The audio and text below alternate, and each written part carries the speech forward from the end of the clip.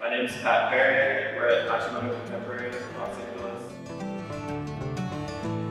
What's the name of the show? The name of the show is Which World. And why is it called that?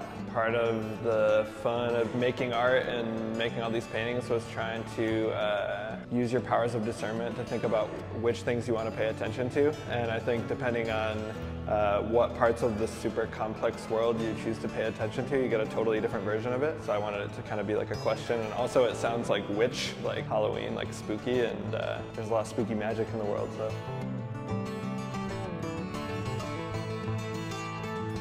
Tell me about where you're from.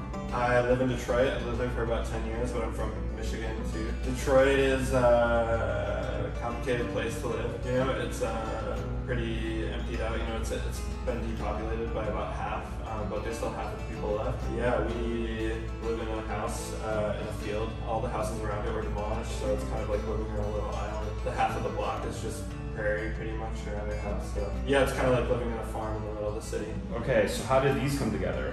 The stained glass are also still lifes based on things appropriated from Craigslist. We wanted to just see when you take those photos and you put them into a different medium what that image turns into and what it means. And when I say we, it's because I work with Rosemary Brown to make the stained glass, who is also my wife, and she also makes stained glass. Is there any symbolism behind stained glass?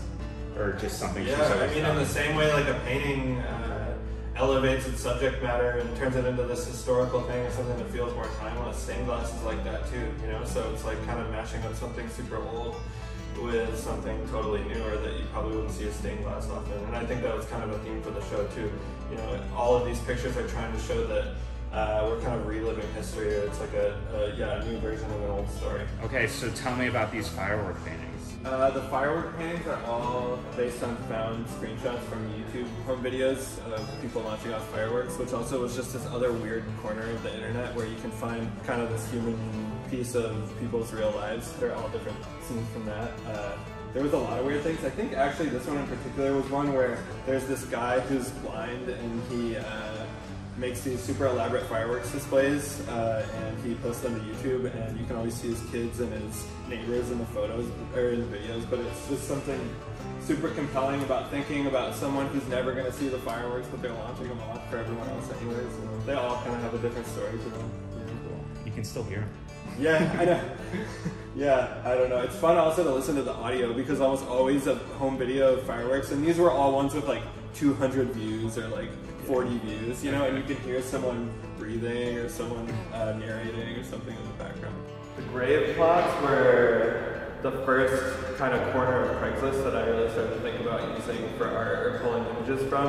It was this whole idea of trying to step back from finding my own references and looking at things that I'm seeing around my world and taking things straight from the internet or really like appropriating photos.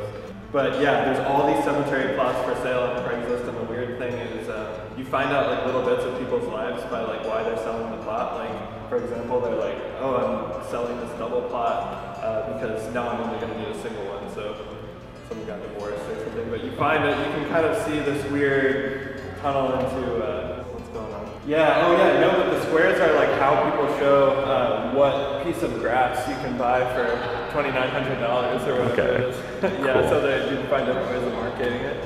That's obviously not a picture of you, it's the person who took the photo. These are also from Craigslist. It was whoever was selling the pool. Yeah, but it's always this spooky part of like what you can see in the Craigslist picture besides what they were trying to show, which was just clearly what the item looks like that they're trying to sell, but it also indicates all these other weird little things. So it's really about like the other things bouncing around and all these different pictures that you can see besides just this pool for sale, you know, the content.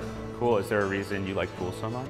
Well, there was the grave plot thing, and that was kind of like the below ground part, so I wanted to do the above ground part to go with it. But yeah, I do like pools because it's kind of a story about class a little bit. Depending on what perspective you're looking at a pool from, it can mean a lot of different things to a lot of different people.